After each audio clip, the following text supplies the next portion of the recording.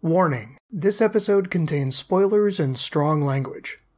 They said we're gonna put a play together, though we don't know yet what it's about. We'll let everybody be in it, so that there's no one left to be in the crowd. No, you think I'm wasting time here, not sculpting up an image to play. This is my last letter, and here's the last thing I'll say.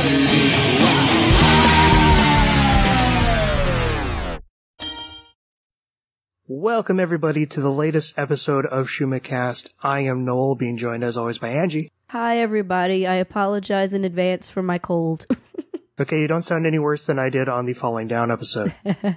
We are going to finally wrap up the 90s in Joel Schumacher's career with the film Flawless. Yes. Just some quick production notes on this one. The late 90s were a bit of a tough time for Joel. After the reception of Batman and Robin, he had a lot of high-profile gigs that he was either taken off of, or they fell apart, or they never moved forward. We'll get into that more when we get into the Decade Wrap-Up episode, where we're going to look into some of those. 8mm, even though it's got a cult following now and there were people who liked it at the time, it didn't really help because it got mixed reviews. It only did okay at the box office, and it got bad publicity over the falling out that he had with the screenwriter, who was a very high-profile screenwriter at the time. So ultimately, offers just weren't coming in on projects for Joel, and I think he was also at a point where he was looking to do stuff that was more stripped down, low budget, fast and cheap, and so he decided to write his own original project again, which he hadn't done since the 80s. Yeah, quite a while. It's partially based on a friend of his who at the time had suffered a stroke and as part of his therapy had taken singing lessons. Okay. So the big name that Joel was hoping to get was Robert De Niro, and he sent him the script, waited on pins and needles, not knowing what response he'd get, and he got the simple response, "When do we start?" Okay. And it's worth pointing out De Niro in this because De Niro and his production partner Jane Rosenthal run a production company called Tribeca Productions, which is also responsible for the Tribeca Film Festival. While they do produce a lot of Robert De Niro's movies, they also produce a lot of really interesting indie dramas, a lot of focus on queer cinema, a lot of focus on minority cinema. Okay. A lot of really interesting stuff in their catalog, and he really took this under his wing and allowed Joel to have the freedom and control to do this without having to worry about studio interference. Okay. And that's really all I have for the production. Do you want to go ahead and take us into the synopsis? Sure. Walt is a retired policeman with a good reputation thanks to stopping a bank heist some years ago. He lives in a rundown apartment complex and judges the prostitutes, drug addicts, and drag queens who live there with him, even though he frequently visits a gentleman's dance club and basically pays for sex. A drug deal goes wrong in the neighborhood, and the young man who stole the cash hides out in the apartment complex. When Walt hears a commotion upstairs, he goes to help, but ends up suffering a stroke. He loses movement on his right side, and his speech is strongly impaired. His doctor convinces him to take physical therapy, and his therapist recommends taking singing lessons to improve his speech. He turns to the drag queen upstairs for this when he realizes he can't make it across town to anyone else. He has been calling his neighbors slurs over and over again up to this point, so Rusty, the drag queen, is reluctant to help and only agrees to in order to accept the money. The drug dealers are also frequently returning to the apartment complex looking for who may now have the cash, since the young man and his girlfriend are dead and they couldn't find the money there. The apartment manager assists them, and they initially track down a drug addict and a musician, but neither of them have the cash, so they start to suspect it may be the manager just playing with them. They threaten his mother and tell him he needs to find them the cash immediately. During this, Walt and Rusty begin to know each other a little better, though not exactly understand each other. Rusty has a boyfriend who frequently comes to her for gambling money, though she swears he's also really sweet at times. She's using the cash she gets from Walt to save up for hormone treatments and an operation so she can fully transition. Walt is a pretty big jackass about this as a whole, but the two of them still form a friendship. Walt realizes that he was just kidding himself that the dancer he was seeing actually liked him when he tells her he can't give her money anymore. Another dancer at the club who always liked him, but he called a whore, comes to visit him but walks out when he accuses her of just pitying him. Walt is also frequently visited by a former coworker on the force who can't be bothered to learn the name of the black physical therapist who is treating Walt and generally says nasty things about the drag queens. Walt finishes his singing lessons with Rusty, and they throw him a big party where the cops and drag queens and doctors all have a good time. And at the end of the night, when it's just the two of them alone, Rusty admits to Walt that she has the money from the drug deal and she's going to use it for her transition. Walt is mad because his white cis man pride is hurt and walks out. He reconnects with the dancer who is nice to him, and she dances with him again and even sleeps with him. They have a conversation afterward where Walt repeats some words that Rusty said to him, and the dancer says, "She sounds like a really good friend." The apartment manager starts snooping through the tenant's mail and discovers the deposit Rusty has put down toward her transition. He tells the drug dealer she must have the cash, and even advises Walt to just ignore any sounds he may hear that night. Walt does not ignore it and comes to Rusty's rescue. There is a struggle. Walt locks himself in Rusty's bedroom, desperately trying to find the phone to call the police, and Rusty jumps out the window and climbs outside the building to get into the bedroom. The drug dealer busts in, and the two of them manage to overpower him and kill him, though Walt is shot in the shoulder during the fight. Walt is loaded onto an ambulance, and Rusty insists on coming along, claiming to be his sister. The EMTs look to Walt for confirmation, and he says, "He's my sister," so they let her ride along. While they are originally going to bring him to the community hospital, she pulls out a bunch of cash and insists they bring him to the nicest hospital uptown. The end. All right. So, had you ever seen this film before, and do you recommend it now? I had not even heard of it before. I know you said it has a limited release, which makes a lot of sense, because this was a time when I was going to the movie theater like all the time. And yeah, I had never even heard about it, so I guess it never made its way, shock and horror, to Louisiana. I had certainly never heard of it. It sounded like an interesting concept, but as probably given away by my synopsis, I ultimately don't recommend it. I don't really like Walt as a character, and I don't really feel like he's redeemed by the end of this. You can't really blame some of the, I guess, terms and definitions here when it comes to trans versus drag queen, because I feel like this was a time when those two terms were very much sort of intertwined and people didn't entirely understand it all. But it's missing the heart that it really needs, and it's missing more of a realization from Walt for me to really get behind it and its message. Yeah, I do recommend it, but mildly. It's a film that is just kind of messy and all over the place. Yeah. It feels like it's simultaneously trying to be this really focused story of these two people and also trying to be like a car wash amateur Night at the Dixie Bar and Grill type ensemble of all the other kooky people in and around the building. Right. And I feel the biggest thing is because it's trying to do both, it's not really allowing either one enough room to fully flesh itself out. Yeah. Like the central relationship, I like a lot of what's there, but again, it's missing just this one extra push or this one extra step to fully go as deep and fulfill itself as it can. And the ensemble bits are so quick and sporadic. It's not as well honed of a script as, say, Car Wash or Amateur Night were. Right, sure. But there's still a lot in there that I like. I like a lot of the individual scenes. I like the way it juggles the tones. I think it's very problematic, but in very intentional ways that are about exploring the problematic stuff. But even then, I don't think it goes quite as deep as it could. But I like the performances. I think it's really fun. I love the gay Republicans. There's a lot of individual stuff that I like in this film, even if it doesn't all quite come together. I liked it more than I did, say, in Almost Fire, which was another film that didn't all come together and didn't go as far as it could. But I also didn't like a lot of the individual pieces. I still enjoy a lot of the stuff there, and I watched it twice for this, and I still enjoyed it the second time. I'm not loving it. I'm not enraptured by it, but I enjoyed it. And I forgot to mention that I did know of this film. I remembered seeing the trailers for it back when it was first coming out. Of course, it was never out. I never went and saw it. I don't even think I knew it was a Joel Schumacher film until we researched for this. I didn't know at all that it was like the first film that he wrote in over a decade. Yeah. It's one where I don't love it, but there's enough there for me to enjoy that I think it's an interesting curiosity that people can get something out of if they check it out.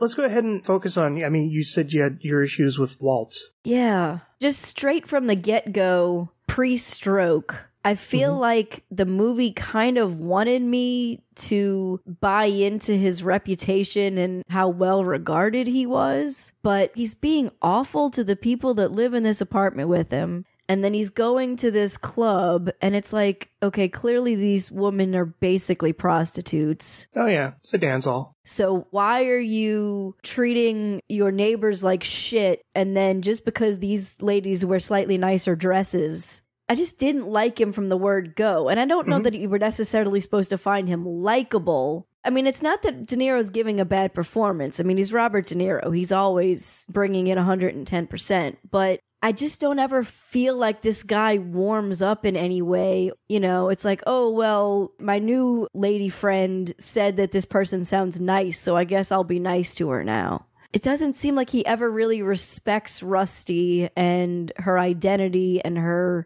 who she is, you know what I mean? Right. I think if it had ended with, she's my sister instead of he's my sister. Right, that would have been nice. And then the whole line of, good thing you didn't cut your balls off. Yeah, I mean, that's at least funny. Yeah. And irreverent, but it is kind of, I mean, it's not great either. Right. The reason why it works for me is that, no, he's not likable, but he's definitely a person who buys into the image of his own machismo. Mm-hmm. You know, he's the fit guy who goes and, like, can outplay younger people at the park. You know, he's got this whole legendary hero status at work. Yes, he's obviously paying for sex, but I think he's allowed himself to delude himself that he's not. Yeah. He is someone who is definitely in the midst of the delusion of machismo. Mm-hmm. You know, to go ahead and throw the term toxic masculinity, he buys into the idea that he is the macho man. I think that's why when he has the stroke, he becomes so deeply insecure about everything that he's lost, even though a lot of that was just kind of meaningless illusion that didn't really define you at all. Mm-hmm.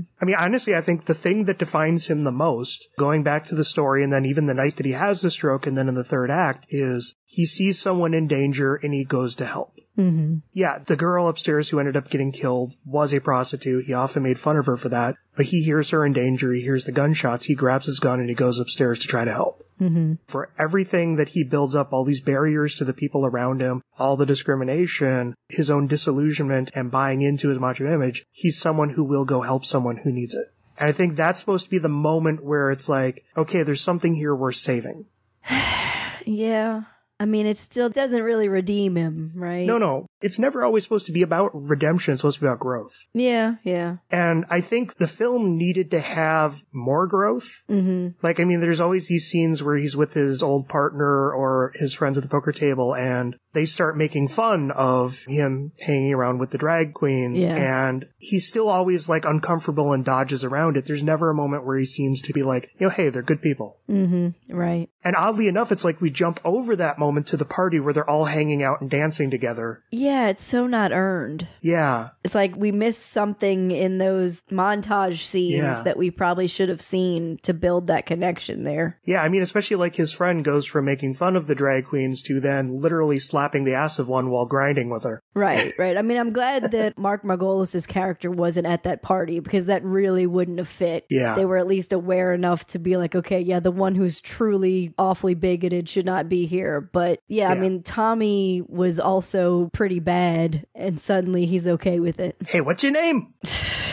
Yeah. Yeah. It's a film where I think it's very mixed messages, and it's like, I see where the arcs are, but yeah, it's missing steps in terms of like getting you to that arc. Right. And honestly, I read the screenplay to this. It's not missing anything. Pretty much everything that was in the script is on screen. They didn't really cut anything. Uh-huh. In fact, they actually added a little bit more in the third act. Okay. There's just more action stuff. Gotcha. It's odd in that it feels like it's got these really great ideas and moments, but I don't know that he really sat down to finesse the script enough. Yeah. The script I also enjoyed reading, but even then, reading the script, it was still very choppy and kind of all over the place, but I still like all the bits. Right.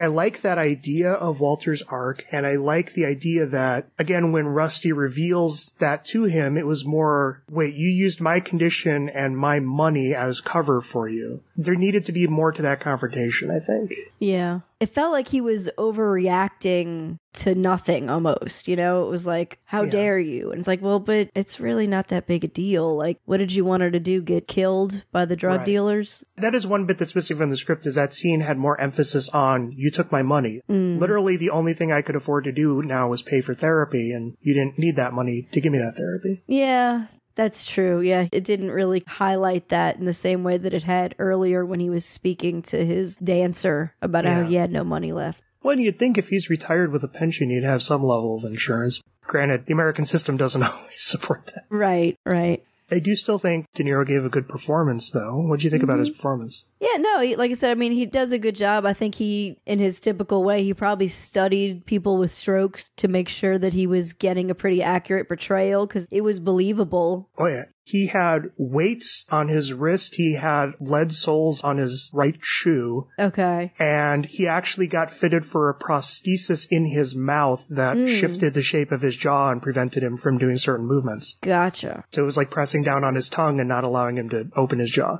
He went the full route, like to the point where he actually hurt himself a few times. That sounds about right for him and what I've known of his method. But yeah, and I mean, I think he was certainly capable of creating a character who would have had a little bit more pity to him, I guess, if anything. And I mean, the moment where he does fall down on the ice when he's trying to go to get the other singing lessons, I mean, that is heartbreaking. Right. And you feel his pain at his pride being hurt and not being able to do this anymore as much as the physical aspects of it. But I feel like it's just a problem with the character and how it's written that I'm just not seeing enough of a lesson being learned for him. Yeah, the biggest wall that he has to overcome is his own pride, but I don't know that he does. It's more that the story reassures him that he's still a man, he can still dance, he can still get laid, he can still go dive into action. Right. And it's more about reassuring him more than it is removing the pride. Yeah, exactly. Like that second dancer should not have taken him back. Yeah. Like I get that they're trying to say, oh, well, you know, there will be some women who accept you for who you are, but I feel like he should have effectively burned that bridge and lost that connection, and he would have just had to have tried to find it with somebody else down the road. He goes and dances with Cha-Cha. That would have been a real good lesson for him. Yeah, I mean, actually, yeah, because I think showing that he's forming actual connections and comfort with these new people in his lives. And we get some of that at the party, but imagine if he had gone to the flawless competition.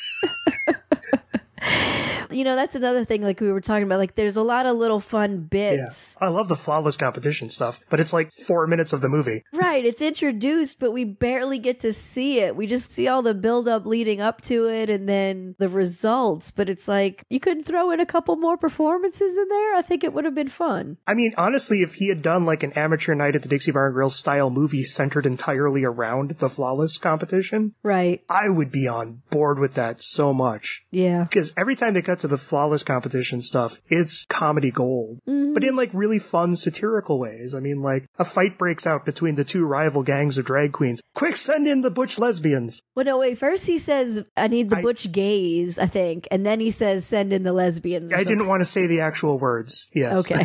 Gotcha. This film uses a lot of frank terminology that I do not want to be the one to quote. Yeah, that's true. There are things that are said by some of the characters that the characters can say, but we can't really say. Yeah. And a lot of it is really sharp, witty lines and are funny. And what I like about this film is, and this is where I kind of mean it's on paper, a lot of this stuff would be seen as problematic, but the way in which it's used is with a frank authenticity. Right. And often most of the queer characters, when they have slurs thrown against them, are often given the final word when they get to throw something back. Yes. And I think he definitely was doing his best to represent that community and casting a lot of people who are authentic to that. Yes. I wish Philip Seymour Hoffman's character could have been a little more authentic, maybe. Yeah. But then it was also a little distracting at times, like when there's the whole conversation between the gay Republicans and the drag queens. It's like, this is just you getting on a soapbox right now. Which I'm fine with because it's funny. I mean, yeah, it just doesn't necessarily fit in with the rest of the film. No, but it's definitely one of those ones where he's juggling a lot of tones here. Like, there's a lot of really sad, hard stuff going on. There's a lot of confrontation, a lot of anger, a lot of heart and warmth, a lot of funniness.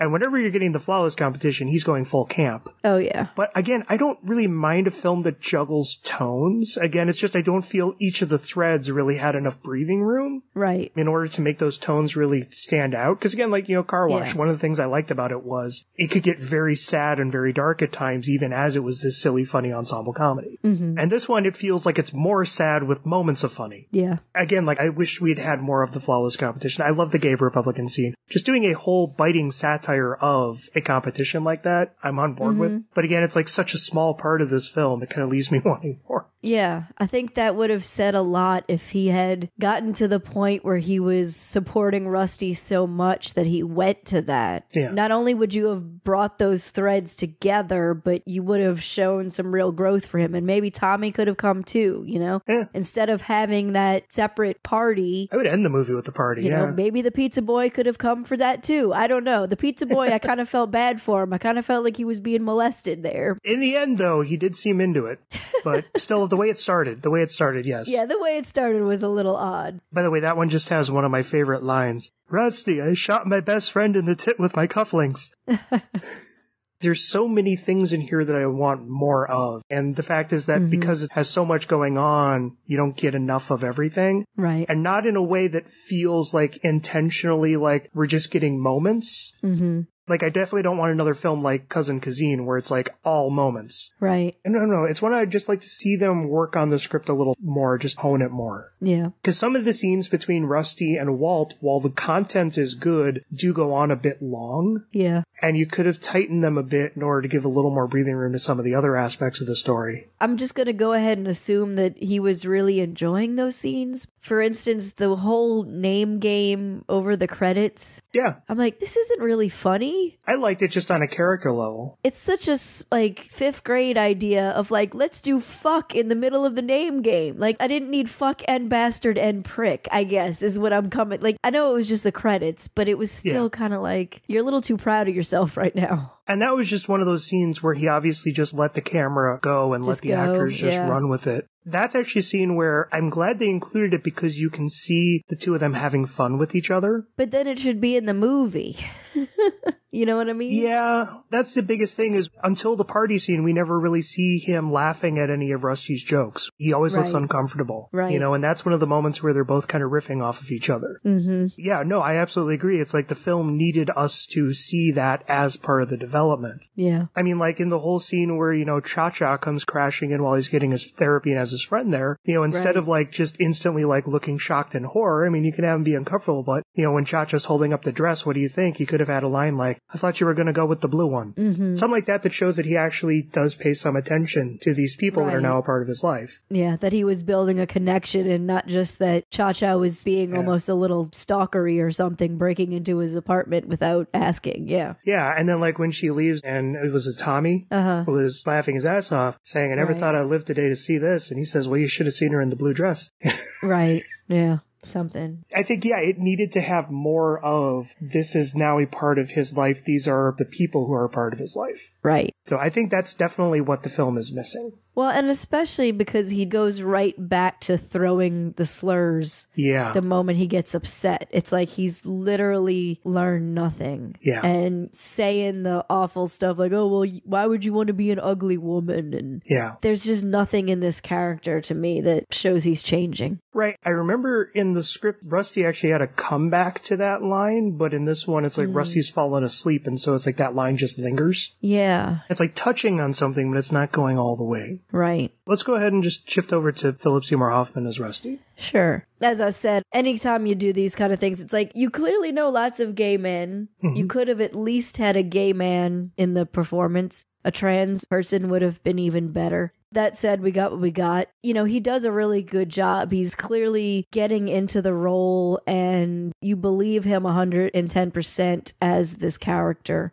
I think Rusty is definitely the more sympathetic of the two. She still makes decisions that make you scratch your head, but you can relate to why she's doing what she's doing. I didn't necessarily feel betrayed when she revealed that she had the money. I mean, I think she had a very good reason for hiding it, and she was doing the smart thing of keeping it hidden. The fact that she was taking Walt's money too, I don't think it was really that big a deal by comparison. All she had to do was say, here, I'll pay you back. Right, right. According to Joel, he did actually audition quite a few drag and trans actors for it. Okay. In fact, the two actors who play her friends, not Cha-Cha, but the other two. Okay. I think it was American Grace and Ivana Mann. Amazing Grace. Amazing Grace, yes. they both actually did audition for that role. Okay. And honestly, I could see either one. I know Joel was worried about getting an unknown to hold their own against De Niro. Okay. Honestly, I'm like, De Niro has worked opposite unknowns before and has always been very open to helping them. Right. I think part of it was also Philip Seymour Hoffman had heard about the role, auditioned for it. Joel just said the acting was on another level that made him want to do it. And Philip Seymour Hoffman was just breaking out. He had been acting for a while, but only in like bit parts like Dusty and Twister and stuff like that, and had just done Boogie Nights. Okay. And the same year was also in Talented Mr. Ripley.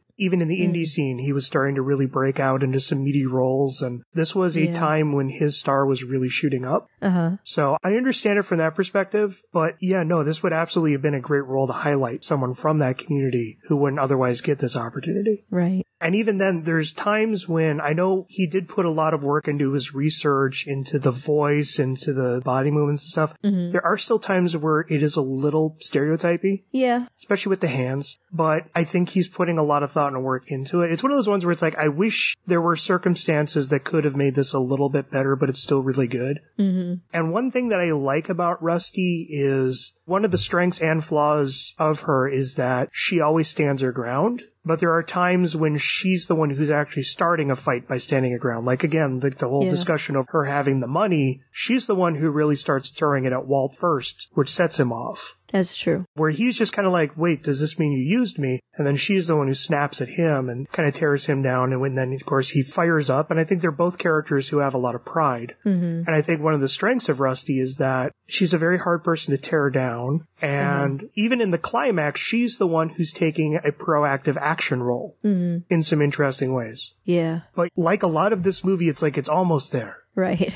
That whole action sequence was a little confusing in general. Yeah. I get that he was looking for the phone, but other than the fact that they had set up that steel door, I didn't really see the point of him locking himself in the bedroom. He didn't have a gun. And then she's like climbing outside the building, and it feels very much like, okay, we need a big action moment here. Yeah. So we're going to have her climb outside the building, but ultimately, where is she going and why? You know what I mean? It didn't make a whole lot of logical sense. It's a little bit much. Yeah. And again, didn't we already do this in St. Elmo's Fire when they're all trying to get into Demi Moore's apartment? And even there, it was a little more funny because you had all the actors involved. Right. I mean, if it was like the entire team of drag queens trying to get into this apartment to take down the crooks, I'd be more on board. That'd be a little more amusing. Because you could build some more chaos out of it. Right. I mean, especially it's like you set up the gun cufflinks. Let's pay them off. No, they already paid off. She shot her friend in the chest. I know, but that's round 2 of the setup, and then the third one's going to be the payoff. I was kind of surprised. It's like they all seek shelter under the rain, and then it's like, okay, now they're going to go back out in the rain. It's like, no, send them up, send them up. Yeah. Have the whole squad. Right. Yeah, that was a little weird. I mean, honestly, like, it would be great to have a climax where it's like, we've set up all these tenants in the building who are constantly being roughed up by these goons. What if all of the tenants are kind of like en masse? Like, you have the drag performers, you have the junkies, you have the guy who always is dating teenagers, you have the old lady in the wheelchair. It's like they all rise up against this. I did really love her. Stop, get away from my door. I'm going to call the police. As Rusty's pounding on her door, call the police. And then we find out that she did call the police. Yeah. She was just a funny character in general of like, what happened to you? I had a stroke. Oh, I didn't sleep a wink last night. Oh, clueless old lady. You gotta love it. Talking about the drag queens, they can't help it. They were born this way. It's something in the throat. In the throat. Like, what does that even mean? What? There's several movies that this could have been. You could have either just focused more solidly on the two-person character drama, where again, like the climactic moment could be like him coming to her defense against her abusive boyfriend/gigolo. That's really all you needed for a Walt to the rescue sequence. Where again, it's like he does and is hurt by it, and then she's the one who has to take the stand. You could have made something that's more focused on the actual character drama you've established there, or you could have done more of a ensemble piece about how someone in this building has the money. Let's meet all these characters and stories in the building as they're trying to find the money. And then at the end, all these characters rise up to fight the bad guys. Well, and I think we've seen from watching all of the movies that he, especially the ones he wrote and directed before, his strength is definitely in those ensembles. Yeah. And so I have a feeling, you know, maybe he was trying to bring in these casts of characters One, because it's what he's good at, and one, because maybe he likes that kind of stuff. And, you know, in the same way that he hasn't really been very good at building that romance, maybe he's not as strong at building those one-on-one relationships. Right. And in this case, he wanted to tell a story of that one-on-one, but it got kind of lost with everything else. Well, and I think one of the actual better romances that he's done was, again, not to keep going back to it, but Amateur Night at the Dixie Bar and Grill, where it was Dennis Quaid and the waitress, where it's this really nice little relationship that has this full arc, even though it's only like 15 minutes of screen time, and is still a part of this broader ensemble. And I think, if you want to do a story about this whole community in a building, and it's all about how they all have these walls and barriers, and then what if the conservative and the drag queen having to spend time together ends up kind of taking down all the barriers in the building, ultimately culminating in them all coming together for the big party after they foil the goons. Yeah. You could do more to build an ensemble. Right. So what do you think about the landlord, the manager of the building? Mommy? Yeah, that whole thing. Did we really have to cast a large woman and put her in a muumuu? I mean, even though she wasn't actually she was only in a photo, but that was about as stereotypical of a little whiny put-upon guy and his overbearing mother as you could possibly get. The whole thing with the bird. Though I do like the scene. The bird was kind of a comical punctuation to it, though I do like the scene of, like, here's her glasses and her hearing aid and her teeth. Yeah. And he's just wondering what happened to this. And it's like, we just sent her down to Mickey D's to get some milkshakes, you know? Honestly, do you think this film even needed the whole crime angle? No, not really. Like you were saying, the whole apartment complex is a bunch of people who are kind of down on their luck. So it would be very, very easy to have him go look for help for whatever it is that he ends up having the stroke the first time. And then, like you said, the boyfriend was kind of already there as a way for him to help Rusty at the end. So that, it's like we don't really need this other subplot of the drug dealers continually trying to figure out where the money is. And like I said, because it wasn't really explored that well, you don't even really need that whole, oh, by the way, Rusty has the money the whole time aspect either. So it feels unnecessary. Also, for some reason, we get Chris Bauer doing a really bad Hispanic accent. I was like, really? What are you doing? And that's the guy who was the machine in 8mm, right? Right, exactly. So it's like, I guess you just worked with him and he probably wanted to work with him again, but you didn't have to make him Hispanic. Was he making him Hispanic, or was it kind of like a Eastern European? I'm not really, okay, to be honest, I don't know what kind of accent it was, but it was a very bad accent. It was an accent, yeah. It just felt really unnecessary. He could have just been a generic white thug and it would have been fine. Yeah, I mean, the crime angle, it's like, I don't think the actors are bad. There's some well-made sequences in it, but it's a lot like DC Cab, the whole terrorist kidnapping plot that just comes out of nowhere. Yeah. And then suddenly the entire third act becomes about that. I think at least in DC Cab, it was more entertaining. Right. And in this one, it's at least more layered throughout the entire story, like from beginning to end. True. But again, it's not an element that you need. Yeah, like the whole thing with the, oh, look, the musician suddenly has a lot of money. He's got a motorcycle. Oh, I've been dealing drugs for somebody else. Like, what? Yeah. That was what? Okay, I don't need any of this. Yeah. By the way, the musician who every time a girlfriend breaks up with him, we hold on him for 2 minutes as he's making up a terrible song. His really bad song. But during the second one, I'm like, oh, see, Walt could have just gone to him for singing lessons. He didn't even have to face his fears now. I would send him to Rusty for songwriting lessons. Right? Yeah. But yeah, and then it's even that so many of the characters aren't even in the building. It's, again, the pizzeria guy. They were cut out of the script, but there was more of the old Asian couple who run the market down the street. I think you just briefly see her at the party. Yeah, very, very briefly. They were more of a role in the script. I think most of their scenes were cut out because there wasn't much to it. It was just, like Walt would go pick up his groceries. Yeah. At the party, it was supposed to be like she's like stoned out of her gourd, then he comes halfway through just to swap shifts with her so she can cover the market and he can party. Okay. Again, there's just so much more that you could have done to bring these pieces together and dig into them a little deeper. Yeah. I like what's there. I just wish it could be more.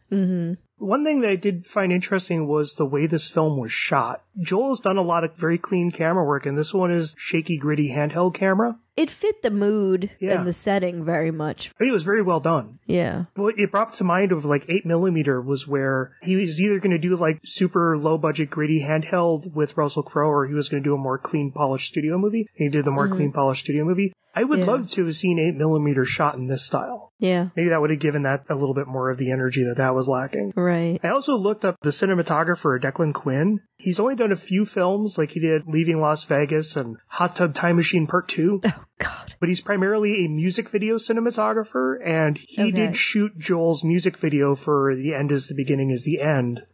I don't know if he shot any of the others, because cinematography credits for music videos are very incomplete. Sure, yeah. But I mean, I really like the handheld style, and even, again, like the scene playing over the end credits, even though it's just holding on actors improvising, it's constantly moving around them and doing interesting things. The only thing with the end credit sequence like that is it started to feel a little bit TV show to me.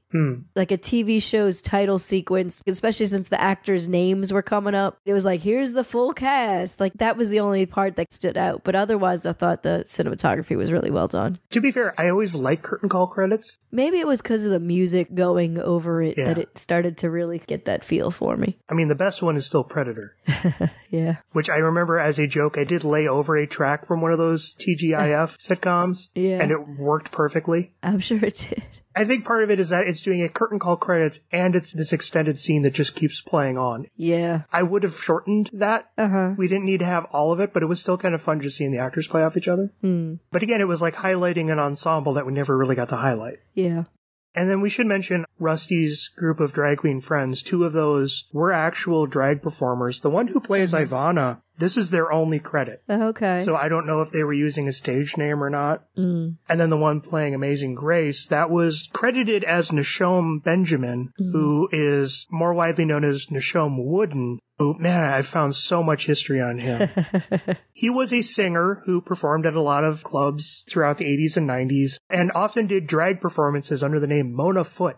In the 90s, he and 2 other performers who were also DJs, they formed their own electronica disco band called The Ones. And while working on this film, Joel told Nashome that he can go ahead and submit music for the performance sequences. Unfortunately, a lot of it wasn't ultimately used in the finished film, but the group The Ones came up with a dance track called Flawless. Did you have a chance to watch any of the videos that I sent? I did. I'm not a big fan of that style of electronica where you only say 1 or 2 phrases over and over again with the same beat, but I did check it out, and their dancing was certainly entertaining. Oh, yeah. Well, did you make it through to Nashome's rap solo? Oh, I guess I didn't.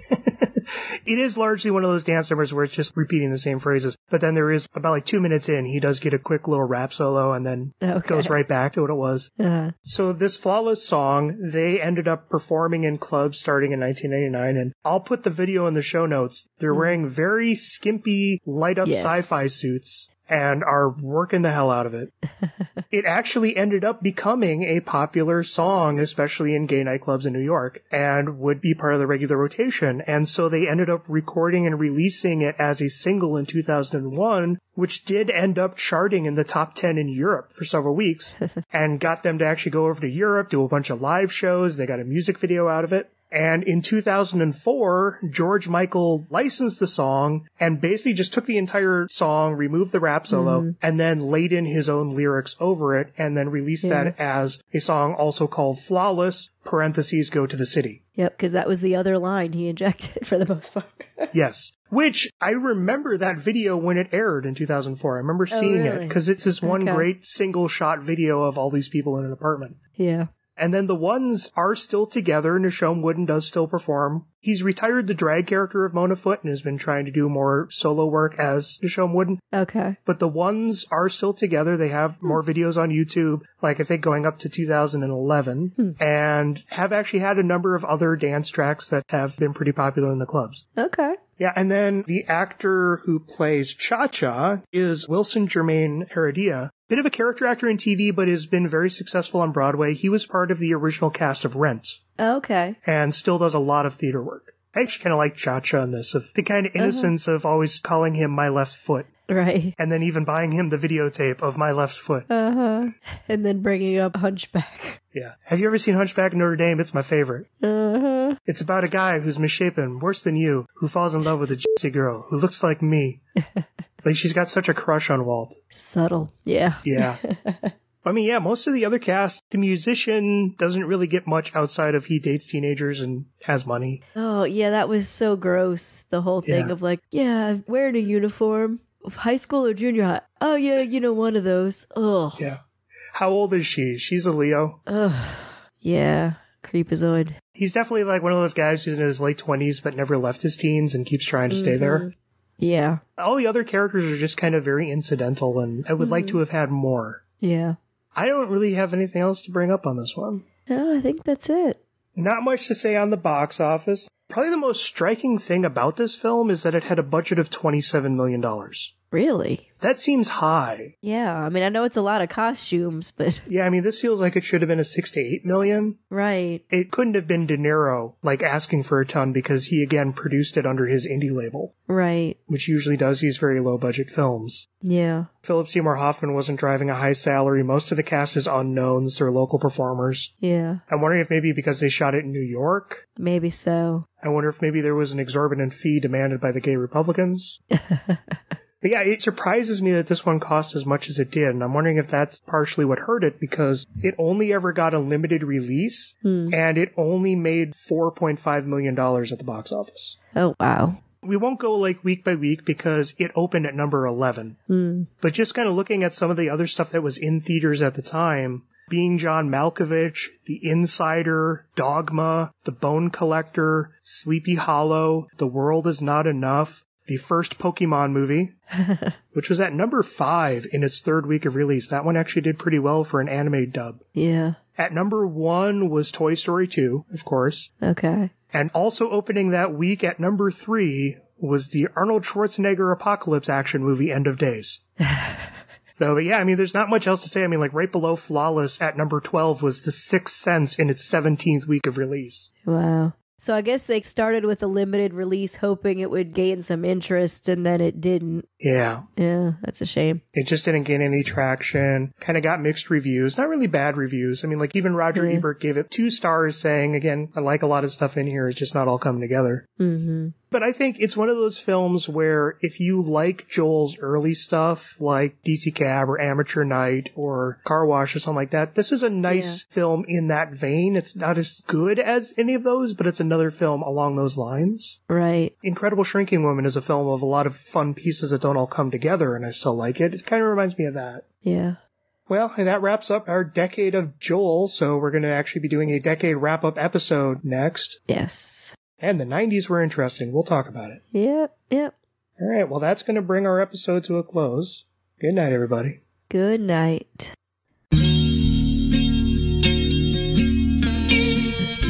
For additional episodes or to leave a comment, please visit schumacast.blogspot.com. That's schumacast.blogspot.com. Our opening song, Letter, and our closing song, Vein Blossom, were both created by Jack Locke and are used with permission. To hear more, please visit jacklock.com. That's JAKLOCKE.com. Schumacast is in no way affiliated with Joel Schumacher or the copyright holders of the films discussed. All rights are reserved, and no infringement is intended.